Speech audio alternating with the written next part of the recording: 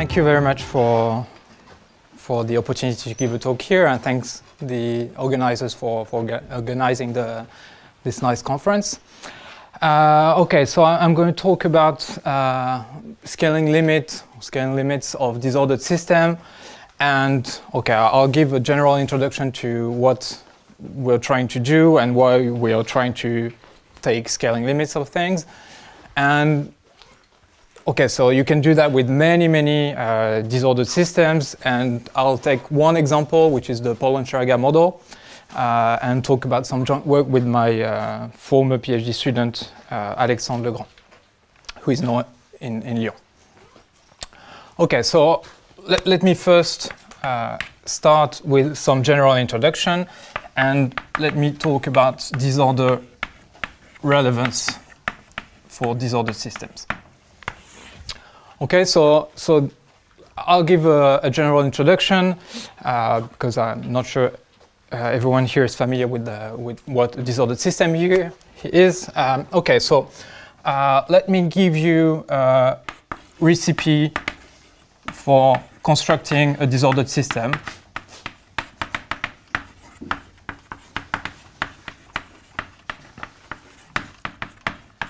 Okay, so the recipe is simple. First, take a system. Let me call that a model that you know pretty well. Okay, let me say from statistical mechanics.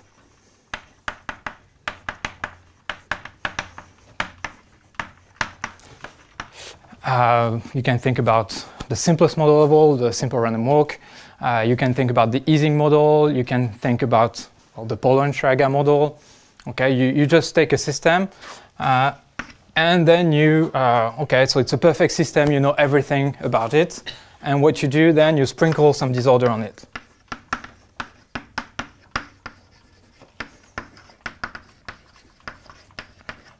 Okay, so the idea is just add some perturbation to your system, and when I say sprinkle, I mean like really a little bit.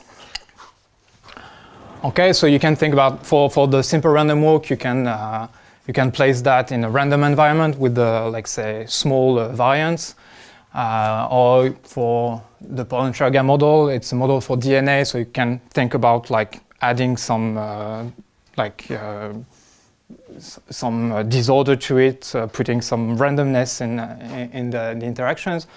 The Ising model, you can like remove some edges at random in your graph.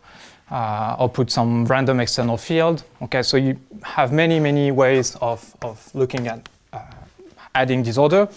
And so the last step is, well, to ask questions.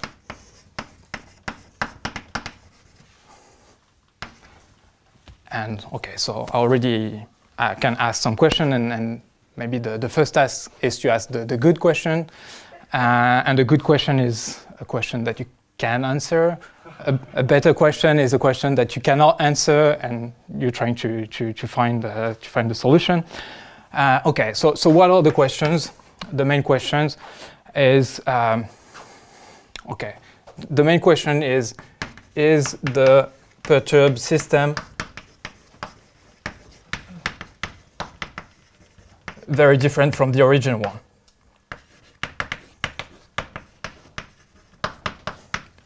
Okay, so the question you ask is somehow the stability of your system under the sprinkling of some disorder. Okay, and so what you want to do is to compare the perturbed system with the original system, and that's the question of disorder relevance. Okay, and that's an important question from the physics of disordered system, and okay, so it dates back to a long time ago. I don't even know how far it goes back, but there are some predictions from physicists. But first, let me tell you that, like some terminology, if for any epsilon positive, the epsilon perturbed system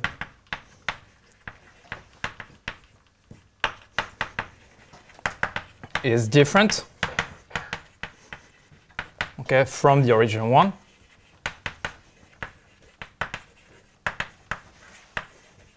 Okay, and when I mean epsilon, I mean it's the strength of the disorder. Okay, so epsilon is the strength you put in your sprinkling of disorder, and the idea is that you'll find epsilon small. Okay, and so the first part is that if you sprinkle some disorder and how weak the disorder is, like can be arbitrarily weak, and if the perturbed system is different from the original one, you say that disorder is relevant.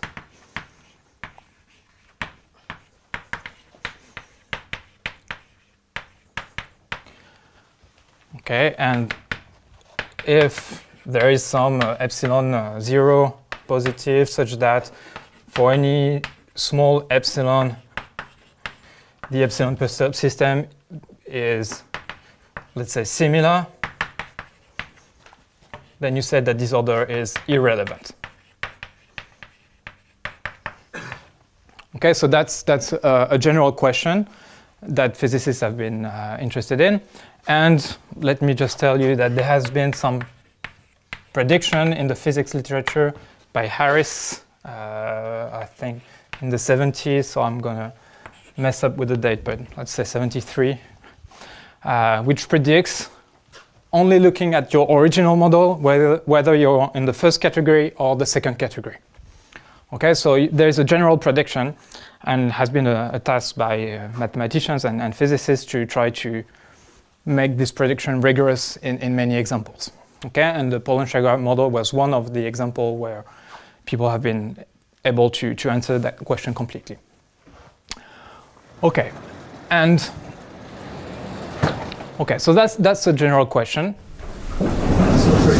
Yeah. How do you define the property that the system is different? Yes, that's a good question. So it's, well, you can think about that as system per system, or usually what I didn't say in the recipe is take a model with the phase transition and see whether the phase transition has the same characteristic, for instance, the same critical exponents. Okay? Okay, so this is very vague for now, and it's on purpose that it's vague, and I'll give the example of the Polandâ Scheraga model to tell you how it works in a practical example. Other questions? Yeah, would that be for any kind of disorder? And it's also the way you sprinkle the disorder. It will make it depend on, okay, so the way you sprinkle disorder may have an effect on the disorder relevance. But by the predictions of Harris, it has not much of an effect, right? Whether it's relevant or not.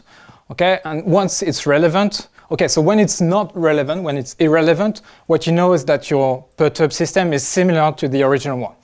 Okay, so you know the perturbed system. If you know the original one, you know the perturbed system.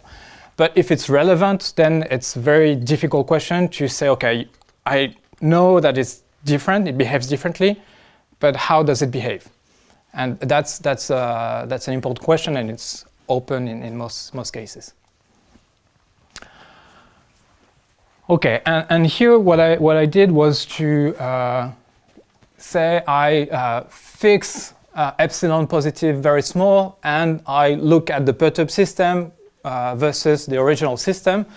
But okay, so there's let's say new other way of seeing this disorder relevance.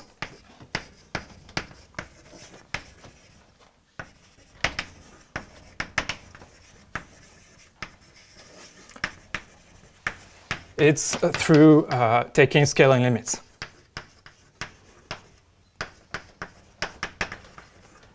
Okay, so not every original system you can get a scaling limit, but all the systems that I told you about, the simple random walk, the easing model in dimension 2, or the Polandâ Scheraga model, you have a scaling limit of the original system, and you can ask the following.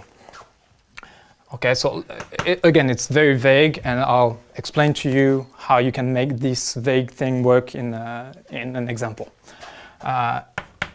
If there is a way of taking a scaling limit, okay, Okay, so disordered scaling limit.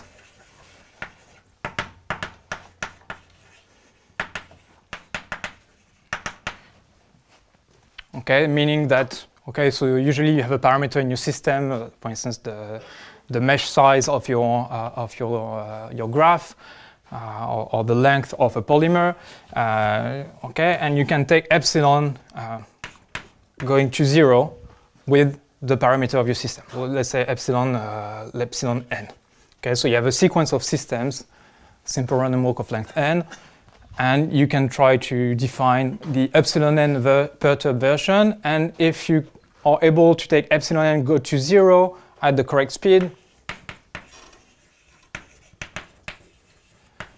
okay, so that's I'm trying to explain what taking a disordered scaling limit means. So you want to take epsilon going to 0 at a correct speed, and the disorder survives in the limit.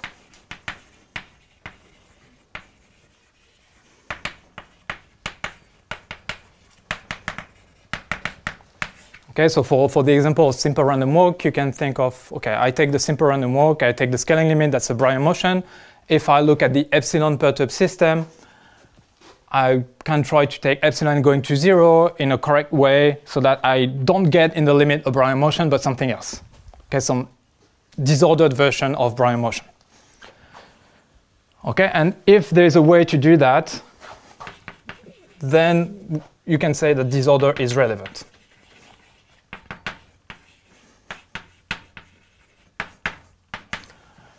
Okay, so that's another way of seeing the disorder relevance that I've put here.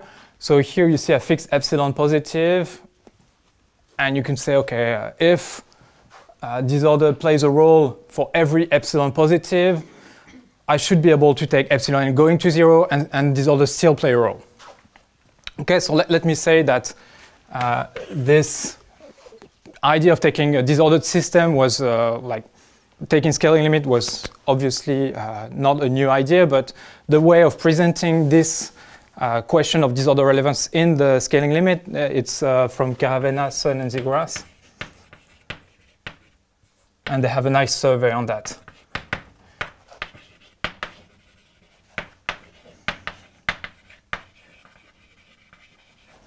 I think the survey is from 2017.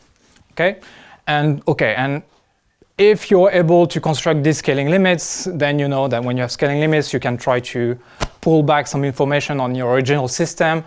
So you can hope that if you're able to do that and you understand the limiting system, then you'll get information on your original epsilon perturbed system. Okay, and so, yeah. So the rest of the talk will be about doing that in the Polandâ Scheraga model. And so the idea is trying to construct a disordered scaling limit and show some kind of universality so that you can pull back some universality on your original system. Are there any questions? Okay, so let me introduce the Polandâ Scheraga models. And let me introduce, so there are two levels when I construct the disordered system. There is the original statistical mechanics model that I'm considering and the perturbed version. Okay, so let me start with the original, which I call homogeneous Polandâ Scheraga.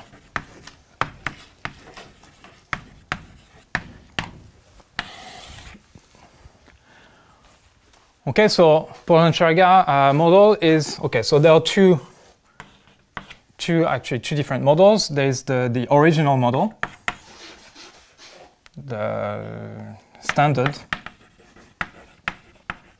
Okay, so Polandâ Scheraga will be PS in the following, the standard PS model.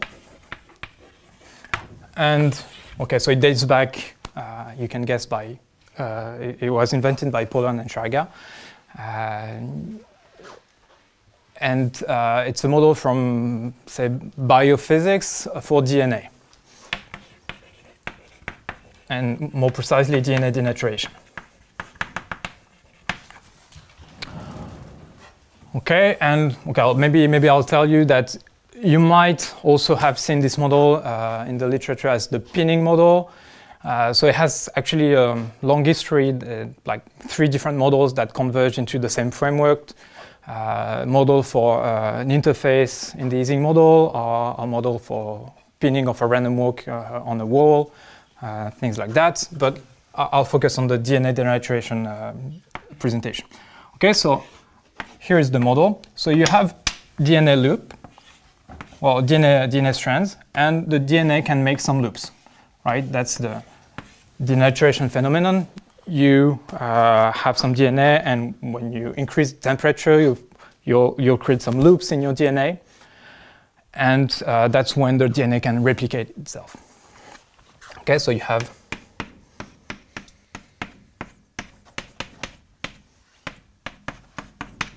something like that, some loop. And in the original model, the loops are all symmetric. Okay, so how do you define this model? Well, first, you said that what will be important are the points of contact between the 2 strands of DNA. Okay, and let me tell you what would happen if there were no interaction between the 2 DNA strands. So if you have no interaction,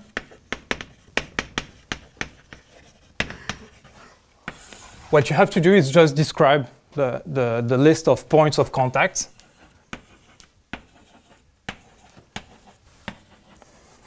Okay, so the points of contact will be described by a renewal process.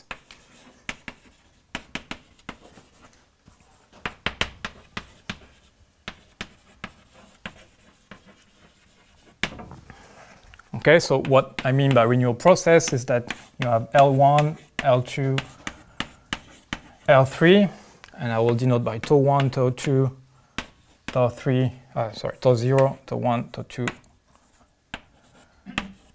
3, and the renewal process on the integers. So you start from 0, and the increments are IAD and valued.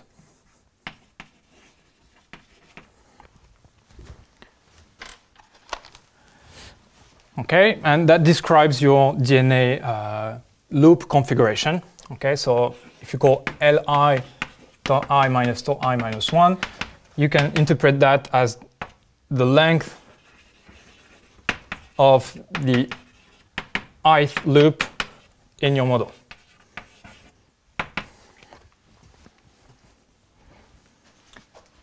Okay, so what I mean by that is that on top of this, you have this picture. Okay, sorry.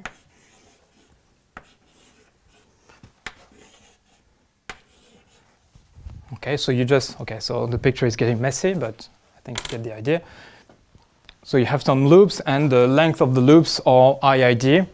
And common assumption in this model is that the probability that you create a loop of length larger than L, of length equal to L, will behave like L to some power. L to the power minus 1 plus alpha. Okay, and in the following, I will focus on the case alpha between 0 and 1, because that's when you have a scaling limit. Okay, so that's when you have no interaction. And let me go there.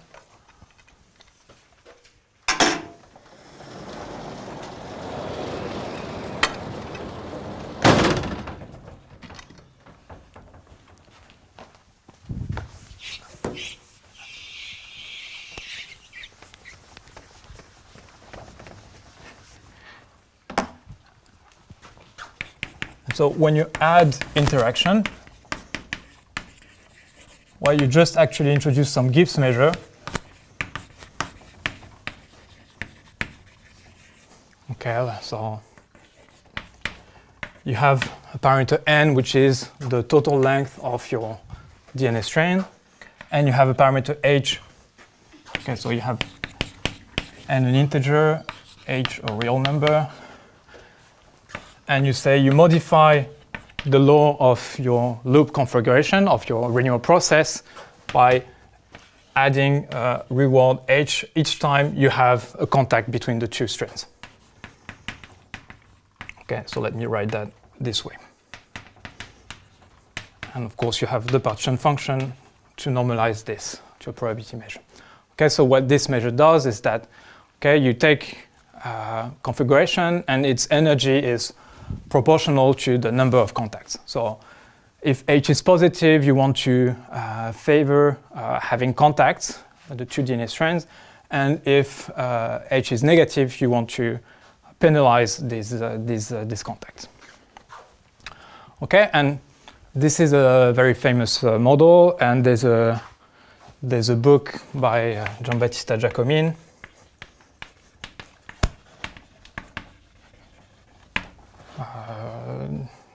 Okay, so there are actually two books.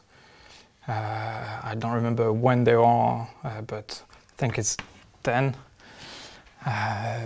Presents this model and the disordered version, and it's called the pinning model. And what can you get as result? Okay, so let me just draw drawings to explain the results. Well, in this model, you have a phase transition when you make h vary. Okay, so you have some h critical, and if your h is smaller than h critical, then what you'll see in your configuration drawn from this Gibbs measure will be roughly things that look like that. You have a couple of loops, and then no loops, one big loop you can take off. Okay, so it means that the two DNA strains are detached one from another.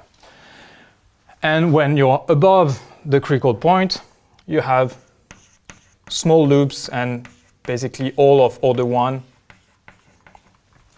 and exponential tail of the loops.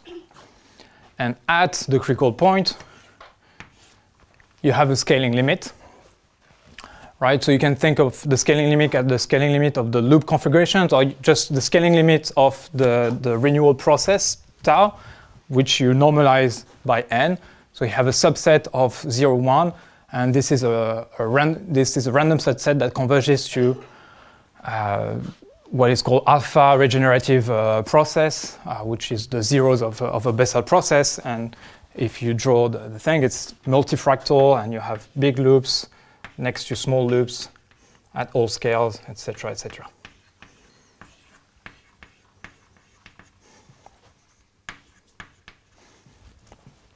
Okay, so you have a scaling limit, but it's not a disordered scaling limit yet. Okay, that's the model, and another thing that you can try to describe is all these phases a bit more precisely.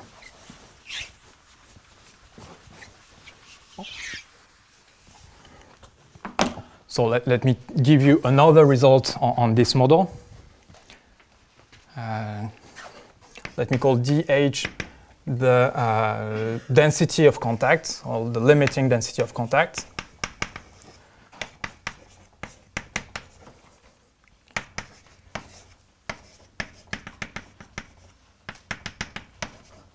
Okay, so this is the number of contacts between the two DNA strands. You take the average under this Gibbs measure and divide by n. Take the limits, that's the limiting density of contact. And what you can show is the following. So you have your critical points here, and this density of contact, okay, so it's 0 before the critical point, it's positive after the critical point, and then you wonder how it jumps off 0 at the critical point. And so here what you have is something very explicit. You can solve this model completely, and you get h minus h critical to the power 1 over alpha minus 1. Okay, so okay, I'm taking the case alpha between 0 and 1. Okay, if alpha is larger than 1, you actually have a jump in the contact density. Okay, so very well. This is one very good candidate for trying to understand the Harris criterion, because Harris prediction is exactly based on this critical exponent of the original model. Okay, and so here you have the whole spectrum from 0 to plus infinity of critical exponent. So, okay. So is the model clear? So that's the first model. Before I go to the disordered version of that, I'll explain to you the second model, the generalized Polandâ Scheraga model.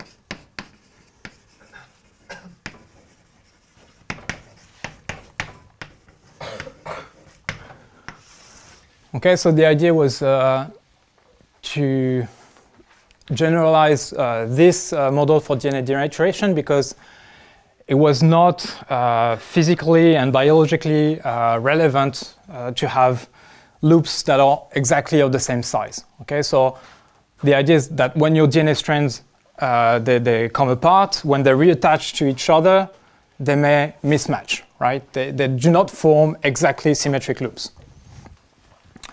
Okay, and so there was a new model introduced by Garel and Orland in 2004, and Giambattista, Giacomin, and Maharatib made the model, made the mathematical formulation of the model, and solved the model in 2017. So what is the model? So again, it's for DNA strands, but the thing is here you allow to have loops of different length.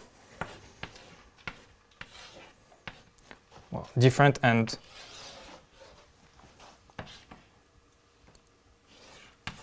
asymmetric length. Okay, so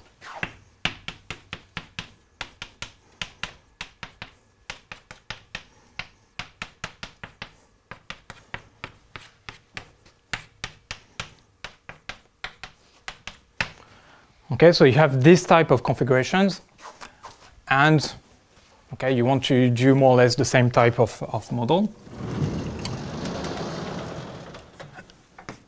And if you have no interaction, then it's not enough to have just one sequence of times where you have that describes completely the loops, right? So now each loop is described by two integers, the integer from the above loop and the integer from the loop below. Okay, so what you want to do now is to describe the loops. Okay, so if I denote Li, okay, let me denote that like that. So this is the length of the ith loop.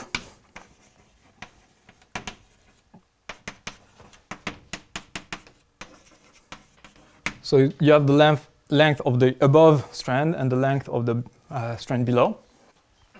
And you assume that they are IID with the same distribution, more or less in the same way as before. Okay, and so how does that translate? How does that modify the renewal process? Now what you have is a renewal process on N2.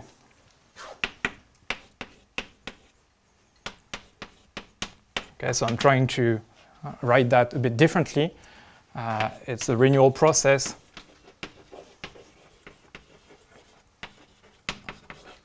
on N2, and what it means that the tau I minus 1, they are IID N2 valued. Okay, so before I could represent the renewal process on a line, now I need to represent the renewal process on the quarter plane, and I put points that are going up in the northeast direction. Okay, so you can think about taking jumps from one point to the other. Okay, and so this trajectory of the renewal process describes the trajectory of loops. Okay, And similarly as before, you will make some assumption on the probability of having a loop of a given shape.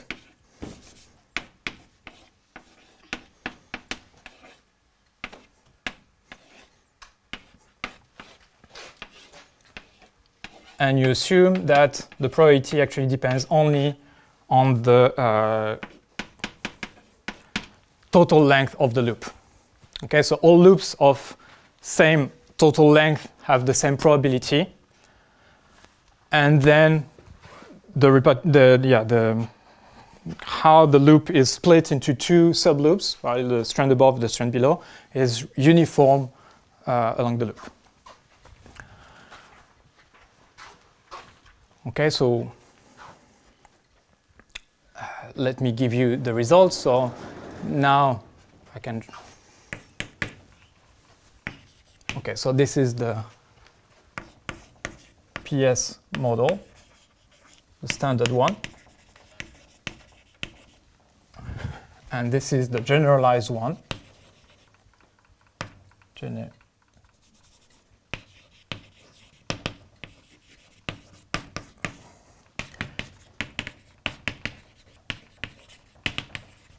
Okay, so the idea is exactly the same, and I write that exactly in the same way. Okay, so except here what I do is I modify the law of the loop configuration, which is a b-dimensional renewal process. Okay, so I keep the same notation except for tau, but it shouldn't be a problem. Okay, and here what I have to sum is over the number of loops. And so the number of loops is exactly the number of points I have in my renewal process up to nn. Okay, so what I can do is I can check every point in the square and verify whether it's a point of contact or not. Okay, and you can also, maybe something I can tell you is that if you have a point ij that is visited by your renewal process, then it means that the ith monomer of the strand above is touching the jth monomer on the strand below.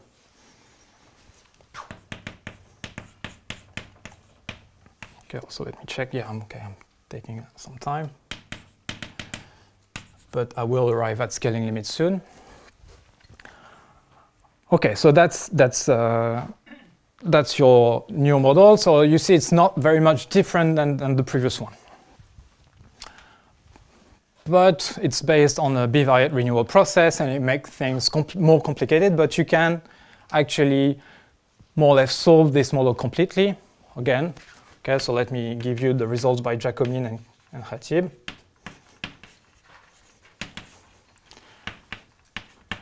Again, you have some critical points. Below the critical point, you have some number of loops, and then no contacts anymore between the two strands. After the critical point, you have loops of finite length. And at the critical point, you have something also self-similar. And the difference here is that, okay, so here I draw some symmetric loops, so meaning that the next loop is attached exactly diametrically opposed to the previous loop. And here this is not true anymore. What I do is actually have loops of different length, and the next loop is attached. You choose a point uniformly at random on the previous loop, and you attach a loop like that.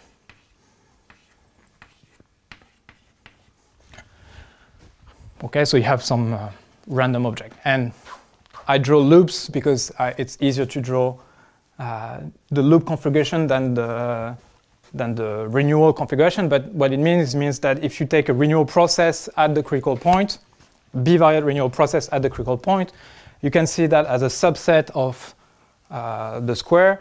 And in the scaling limit, this subset converges to a random subset of the unit square, which has these scaling invariance properties. Okay. So these are the two models, and you also have the same critical behavior.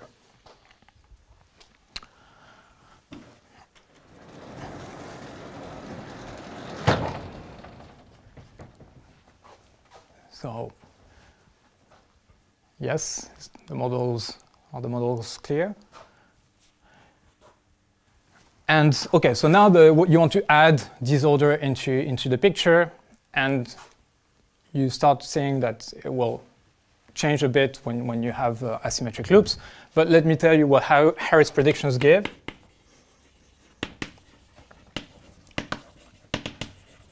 Okay, not telling you how it gets the prediction, but the prediction is that if alpha is smaller than 1/2, then disorder is irrelevant.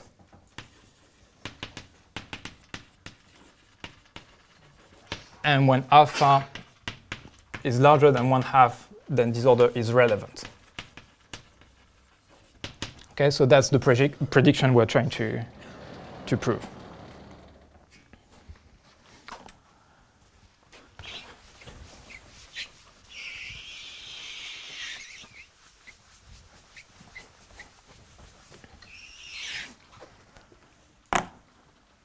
Okay. So now let me go to how do you define the disordered version. Okay, as I told you, there are different ways of sprinkling disorder into these systems. And okay, maybe I can insist that here you see that the reward you get each time you get a contact is the same throughout the DNA strands. And so you don't see the fact that you have different pairs of bases. Okay, so what you want to do is actually assign some random variables to each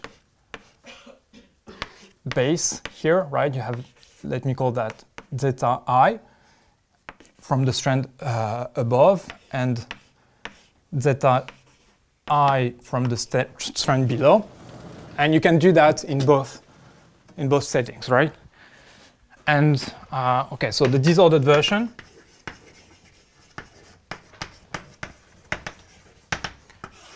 they are based on these two sequences of random variables. So let me write that. So you have two sequences of random variables.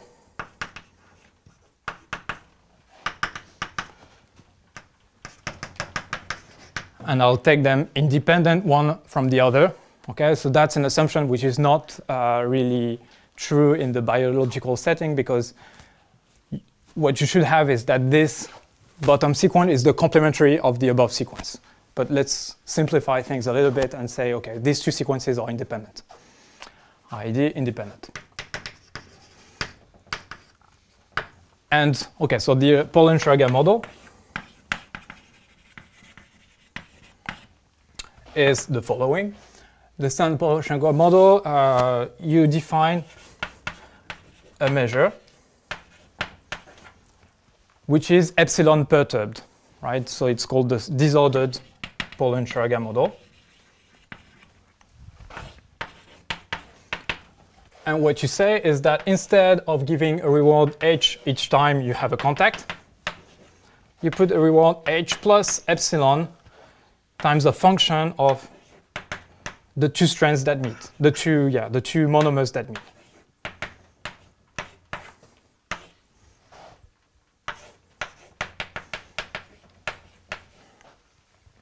Right, normalized by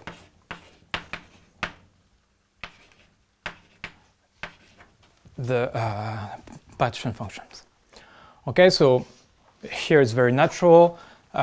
In the first model, only, okay, so if you have monomer I, which means the monomer I of the bottom strand, they have an interaction, and you can model the interaction by a function of what happens on the top and what happens in the bottom.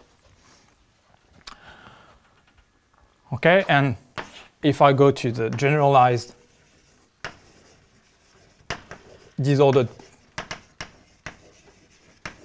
Polandâ Scheraga model, the natural thing to do is, okay, it's the exact same thing.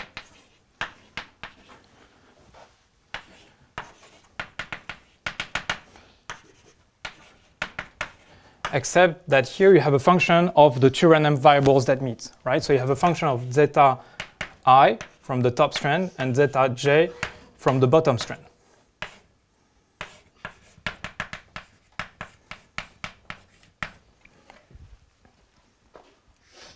Okay, so here you see a bit of a difference. Okay, and now I can give you the results.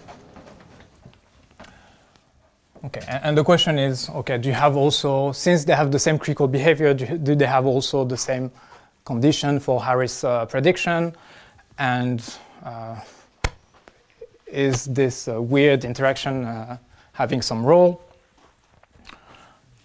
So let me use the left one.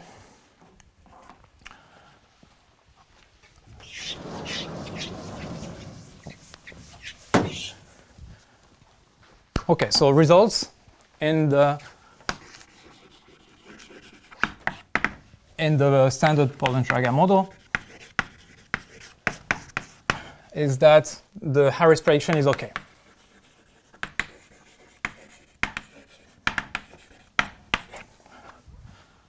Okay, so I will not write the names of all the people who contributed to that, but okay, so the main names are Fabio Toninelli, Jean-Baptiste Giacomini, Hubert Lacoin, Nico Zigouras, Ken Alexander, Thierry also contributed to that picture. And okay, I'm surely forgetting some people. And this was the Harris prediction from the original point of view, meaning that if epsilon, okay, so what it means is that if alpha is smaller than 1/2, it means that the critical behavior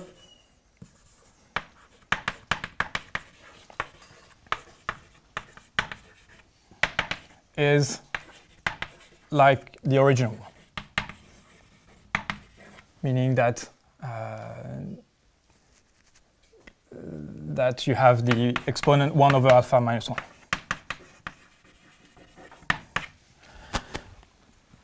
And if alpha larger than 1/2, then the critical behavior is different.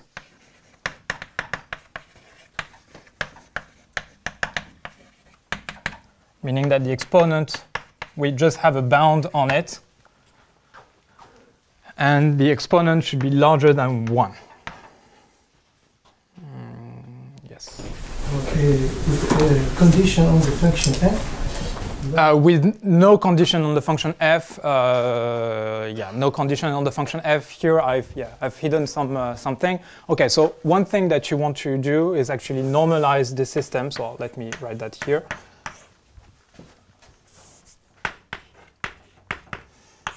And what you want to do is, this normalization is, you want that the expectation of this exponential is 1.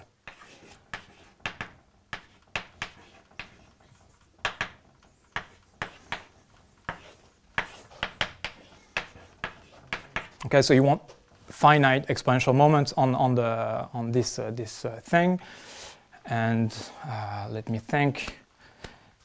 Yes, I think that's all you need. Maybe you need that to be centered as well, but it's not that important, I guess. Okay, and this is a good remark. This is universal in the sense that it does not depend on f or the specifics of the law zeta.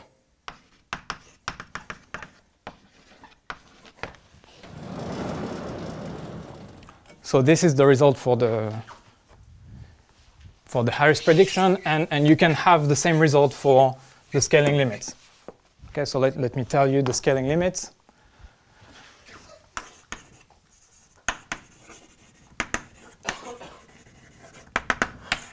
Okay, so let me focus on the partition function at the critical point of epsilon equals 0. And I want to put some epsilon n going to 0 so that something interesting is happening. Okay, and so what you have is that this converges to 1 for any epsilon n going to 0 if alpha is smaller than 1/2. And it converges to some random variable, which depends on some limiting randomness. Let me call that xi. If alpha is larger than 1/2, and you need to take epsilon n in a specific way. So let me think. I think that's it.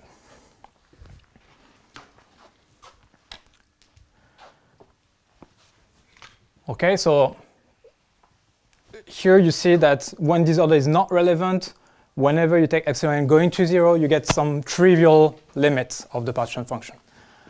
And when alpha is larger than 1/2, you are able to find some non-trivial scaling limit. Okay, and I'll take 2 minutes to do the same with the Polandâ Scheraga model.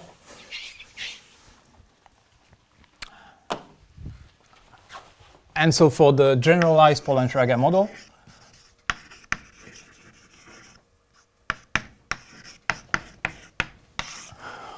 what you get is more or less the same. Okay, so let me say same if alpha smaller than 1/2, so irrelevant.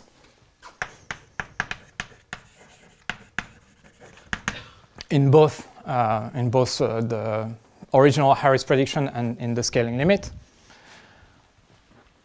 But if alpha is larger than 1/2, then here it depends on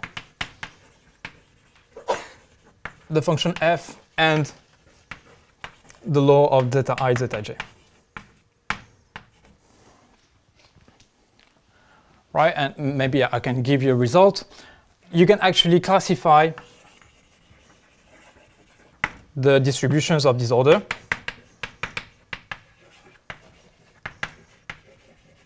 into classes. Yeah. About your result, is it Zn?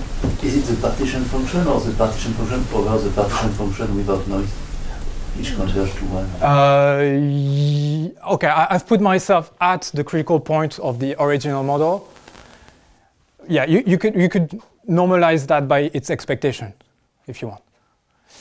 What I did here is that actually I normalized it here, so that this term is of mean 1. Okay, and so the result is that you can classify the distribution of disorders, and you have something indexed by the integer r plus infinity.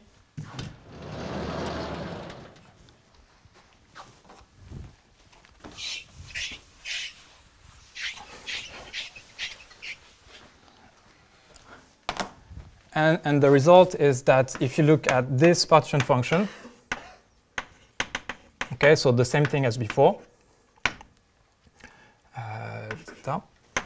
This converges in distribution to some non-trivial random variable. If your R, the disorder class you're in is not plus infinity, and to 1 if the disorder class is plus infinity. And in the first case, what you have to take is epsilon n to be n to the power minus the same one as before, but to the power r. Okay, so let me conclude with some comments on this theorem. Is that okay? So here what you get is that you have some semi-universality result, meaning that the limit that you obtain is always the same, right? The limiting disorder that you get here is always the same, but the scaling you have to take depends on the disorder, right? So that's some feature that I've never seen before. And you can also have cases where disorder stops being relevant if your class of disorder is somehow degenerate. And so we have examples where R equal plus infinity, R equal 1, 2, 4, 8, and the only examples we have are powers of 2, so maybe, I don't know, there's something there, but again, I think I'm short on time now. Thank you.